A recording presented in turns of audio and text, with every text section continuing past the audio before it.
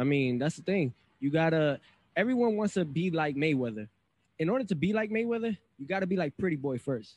You gotta fight those guys that they don't think that you'll win. You gotta fight the likes of those guys that are undefeated and is a good fight in order to make those type of millions that people want to make. Why are you buying so many chains and all this at an early age? You're not making nothing. You're not making not a dollar. So I mean, I'm just thankful that